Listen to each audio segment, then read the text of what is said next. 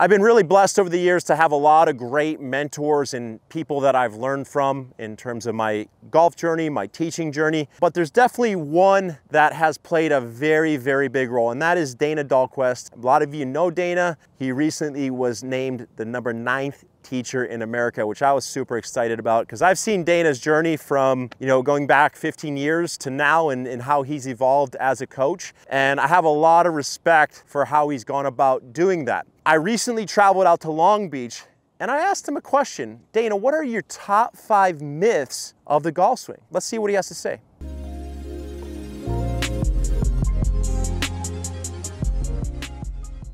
All right, Dana, so you've been teaching for a while now and obviously collected a lot of knowledge over the years. We've seen the industry go in and out of different phases. Talk about that process a little bit and what you've kind of observed from that. Yeah, so it's really interesting, Josh, because I think a way to get a good sample size of the industry is to do lessons. It's not necessarily just jumping online. I mean, that is one facet, but looking how students actually interact with maybe the internet and what they see online.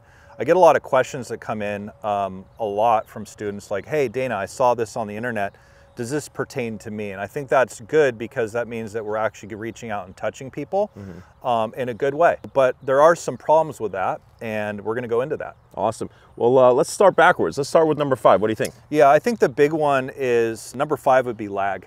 Okay, so there's a right way to do it and there's a wrong way. What's interesting is lagging the club independently with just my wrists or pulling on my arms is gonna cause some conflict with the student with contact and face control in their golf swing. Show us what you mean by the face control. Yeah, so if I go to the top of my swing and I start to, let's say, pull on wrist angles, okay, where I'm actually pulling down on the club, it starts to potentially open the club face, and you can see my left wrist starts to open when I start to pull down independently. And when that happens, my brain knows that the face is starting to lay wide open. Okay. Probably not going to want to rotate. So what's the correct way to create lag? Yeah, so the correct way is as the club's going back and it's reaching the top of the backswing, I'm actually changing directions in my body. And when I'm changing directions, that means that the club's still going back as my body's going the other way. When that starts to occur, I'm actually creating an X factor stretch. Okay. The X factor stretch is going to allow the body to create separation. That's actually the definition of that. And when that starts to happen, I'm producing a force which is causing torque in my system. That torque is allowing the arms to change direction and then the wrist change direction, which is actually going to allow the face to change direction as well as a result. And who would you say does a really good job of this on tour? Well, I think the one that I like to watch the most do this is Rory McIlroy. Okay. So he's a good example of a draw player that does it. All right, Dana. Love that. Number 4. Yeah, number 4 is actually getting depth on your backswing. Okay. So we know that getting depth on your backswing is important. Okay, I'm not going to argue that. There's a lot of different ways to skin that cat. There's examples of Scotty Scheffler. Like Scotty Scheffler, his hands go in. Okay, how they go in is really important.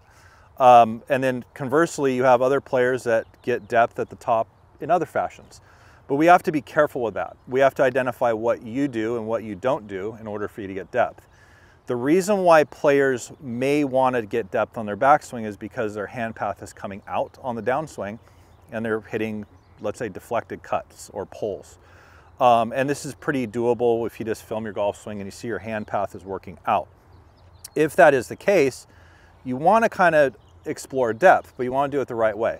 What you don't want to do, and this is for the masses, is you don't want to take your left arm in your setup and start pulling the butt end of the club in early around you. And the reason for that is you're actually taking your left arm across your chest very, very early, and it's shutting off the actual rotation of how your body loads.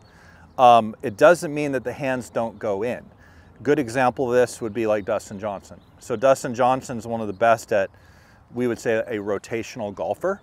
And guys like him, when they take the club back, the club gets thrown more or less down the line, and then further as the player moves from, let's say, club shaft parallel to lead arm parallel, the left arm starts looking more in, and that's because of the body's rotation, not because they start pulling the arm across the chest early. So I'm going to play devil's advocate here real fast. So yeah. I think the player you're describing would kind of be like a Matt Kuchar, correct? Someone that takes his hands in, Yeah. having success at a high level. Yeah. But ultimately, what are the downsides to that? Well, one of the big downsides is potentially your path starts to work more out as doing such. So the more that I pull the arm more across the chest early, it's going to probably go up and out on the downswing, unless I did something, you know, mysteriously wrong.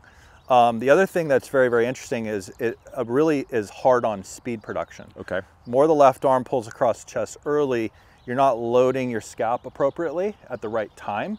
So when things don't load and unload as dynamically as possible. Yeah, so Matt's obviously a great player, but doesn't hit it far. So that's where a potential limitation could come from that. Yeah, so another one would be like Bryson. So like Bryson has a lot of depth at the top, but if you look at Bryson, he actually takes the club down the line on the backswing and then loads it more through the transition, i.e. that's why he hits it far. So when he's getting that depth is really important. 100%. Love that. All right, Dana, so what's your number 3 myth? Yeah, number 3 is the conversation about keeping your head still. Okay. You know, there's a lot of ways we can go about this. I think it's important to note that some of the best swings that we like to look at have head movement. It doesn't mean they're all the same, but I think the big thing is just don't keep it completely still. Your neck is one of the most mobile parts of your spine and your head's attached to it. We don't want to lose our balance either, right? So if you move your head too much, you actually have to try to stabilize to keep your balance. So it's kind of like a fine line. I think if you look at most good golf swings, look at Dustin Johnson, on his backswing, his head actually rotates to the right. And that's one of the reasons why he has very good mobility and range of motion. But at the same token, like, you don't want to move it so much that you lose sight of the ball either. Yeah, I played in a Pro-Am the other day, and the golfer I was playing with would hit shots and literally try to keep his head down, you know, 3 or 4 seconds after it left the face. So I think there's a big misunderstanding there from an amateur level of what the head is actually doing.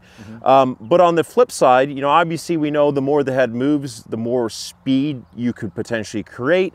What's kind of that sweet spot for you of a little bit of head movement, but not too much? Yeah, you want to think of it from more of the sequence, right? So like if I was moving my body in the backswing, okay, so the club's gone back, I rotated. When I get to in range of motion, I might let my eye line move slightly to the right. And the same is true after I get to the lead side on the downswing and I start to rotate. As I come through the shot, I let the head release. So it's part of the whole system movement. We don't want to ever have limiting factors that are kind of staring us in the face whenever we look at our golf swing. Yeah, and actually if you watch Dustin Johnson hit a wedge, as he turns through, his head is already looking at the target. Reminds me of Annika, David Duval, right? Those are players that, you know, obviously disprove that 100%. myth. But yeah, you know, and then the other thing it seems like you're talking about is not only the left to right movement, not only the up and down, but the tilting of how the eye line is actually working. Correct. All right, Dana, number 2. Yeah, so number 2 is kind of I call it the muddy water one. It's hip depth. In golf instruction, over my 25 years of teaching and looking at golf swings from a teaching perspective, there's always been an argument between these two factions of teachers that say either turn your hips or don't turn your hips. And you know what? They're both kind of right. You know, you have to kind of look at the middle ground and who you're talking to. So hip depth is, if I was looking at a perfect situation would be a player that actually gets pressure to go to the right side. And then as the club's being taken away, you'll see most of the best ball strikers right off the ball, their hips are actually pretty square. That means that they're activating their trail side. And as they activate their trail side and they start to wind up, they start to get hip depth to the point where the right leg starts to lose flex and create leg extension, but they don't lose their trail glute. That would be a perfect situation, but not everybody can do that. So you get most demographic of golfers that are, you know, the amateur players that, like me for that matter, that don't have time to practice a lot. If I got in there and I said I was losing range of motion, just start increasing hip turn and let your right leg extend. But that's going to happen to a diminishing return at some point where you're like, hey, I'm hitting the ball correctly, I have a pattern, but I want to create more speed. Well, the elephant in the room is start to load your system so you can allow the loading of the trail hip and the trail glute. And that's what's kind of posed to the industry. So we have 2 issues here. Yeah. One is, I think it starts with the player who doesn't turn their pelvis. and doesn't create rotation in the backswing. So then the correction you see to that is people just start going crazy and turning their pelvis obnoxiously, right? And you're basically saying, hey, there's a point of diminishing return with that. We got to make sure that, yes, we're turning our pelvis, but it's sort of following a process. Correct. So that being said, let's talk about the rates of how you want to see it happen in the backswing. Yeah, so there is a rate in a perfect world. If a player gets pressure from left foot to right foot, that's the precursor. Okay. And they throw the club back on the backswing, I'm actually feeling that there's a pressure build underneath the right foot. When there's a pressure build underneath the right foot, not weight, but a pressure build under the right foot, then what starts to occur is I start engaging the trail leg to accept that pressure. That's a natural response to like an athletic movement, okay? So once that occurs, then the rib cage is actually rotating more than the hip. That's going to create a nice separation piece between the rib cage and the hip. And as the momentum of that object going back, i.e. the club, and I start to rotate, you start getting a bigger gap between those two systems to a point where maybe at lead arm parallel here and you go to the top, the hip actually starts to increase its range of motion, which allows me to get enough depth in the pelvis. So you see more of a late recentering move. 100%. I know you love Rory's swing. Yeah. Rory's got that really late push. Correct. That recenters his pelvis. It's not just spinning from the start. No, 100%. I think that's the misconception. So you get the guys that, you know, you look at Xander, he does this, you know, this is kind of like his signature. This is Rory's signature. And this is what kind of makes them who they are. If they lose that, they're no longer that player and it becomes manual. And this is one of the problems when we look at mechanics as a whole. Mechanics are kind of representations of good ground force reactions and good kinetics at the forefront. So what happens if a player doesn't have the range of motion or mobility to kind of do what you're saying? Then we have to look at other avenues. So that's where we look at ourselves in the mirror as a coach and go, okay, if this player is not able to do these things, then we're going to have to curtail them by increasing range of motion early. So this is where a player might actually turn their hips with their rib cage more at the same time, and maybe the hand path works a little more in than what's desirable. But those things are going to make the player more accurate and more consistent over time, and it's not a bad avenue to go through. So not ideal, but definitely could maybe be a workaround there. 100%. All right, Dana, we've made it. What is the #1 myth that you've seen in the golf swing? Yeah, so the #1 myth, and I attach myself to this for twofold. It is a downswing related thing, okay? And we would call that hip turn on the downswing. Okay. Hip turn on the downswing should be a byproduct of what you did on the backswing. Okay. And there's a lot of ways to skin this cat. There's guys that have made millions upon millions of dollars with different aspects of their downswing. So we have to not just look at our golf swing video and go, oh, I don't have my hip 2 cheeks showing on video. Like that's probably the #1 thing. Guys come in and they want to have this massive looking hip turn. And to be honest, some of the best players in the world don't have that, and nor have they ever. But the principle of rotation is what we have to understand. The rotation on the downswing is a byproduct of good loading on the backswing first. I call it the domino effect. So if a player comes in and they don't load up and they have maybe, because of that, a hand path that's out and they have early extension, obviously they're not going to be able to facilitate more rotation because they're just going to slice the ball off the planet. But they spend an exorbitant amount of time trying to manually create this open pelvis look with disregarding that they didn't load their system on the backswing in the first place. So conveniently, a lot of the lessons that I do never even objectively talk about hip turn.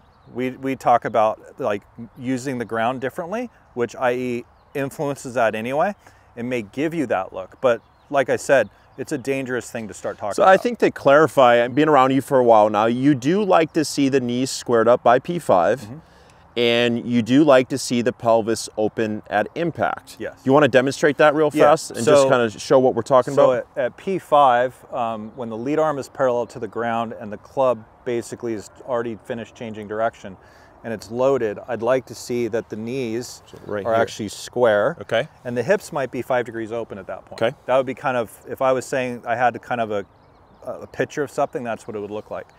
And then at impact, I would probably see the hips were more open, you know, upwards of, you know, at least 38 degrees or more. for everyone, okay? And even more than that for the best players in the world.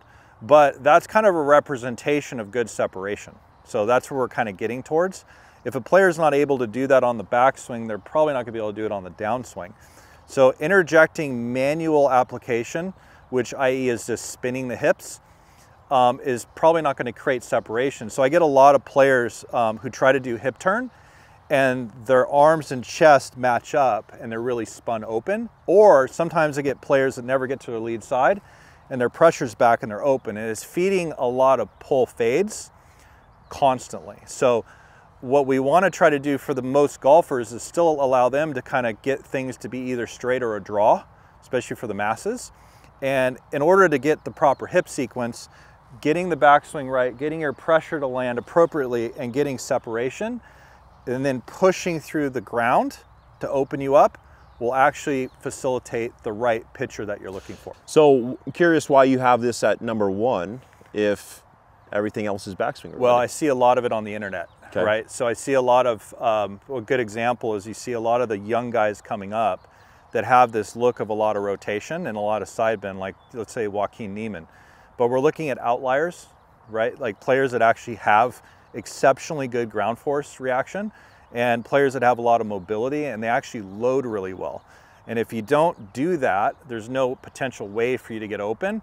And I see a lot of juniors coming in and the first thing they say is, you know, I want to look like Sam Bennett where I'm really, really open. And I'm like, well, look, like let's get the backswing loaded first before we even attempt to go down that road. All right, Dana, so that being said, how should the average Joe attack this myth? Yeah, so I think for the average person, I think if you put more emphasis on through the transition, getting your pressure to land into your lead side first, and through that transitionary period, are the arms and hands, shaft, i.e. body in the right place, and then see where the dominoes fall from there. You're probably gonna react a lot better and you're gonna be open enough, okay? I think it's always gonna be a case of 3 factors. Do you have enough vertical and enough push up and back and open to circumvent good contact and good distribution of ball flight? If you don't and your pressure's back and everything's working at the same time, probably not going to be a good idea to start chasing pitchers. This is where I see a lot of people do manual things like the arms are too far out, the shaft's too flat, the pressure's too back, and the only thing it does is it feeds the beast of them hitting more pull cuts.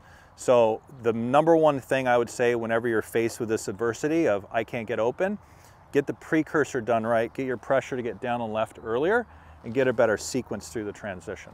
Special thanks to Dana for taking his time and dropping those knowledge bombs. I'm gonna be curious to ask him the same question 2 or 3 years down the road and see if anything is the same or if anything has changed. If you're interested in getting more of mine and Dana's content, head over to hitbombs.com. We have laid out an entire swing blueprint starting from the setup all the way to the finish and everything in between. We appreciate all the support. We'll see you next time.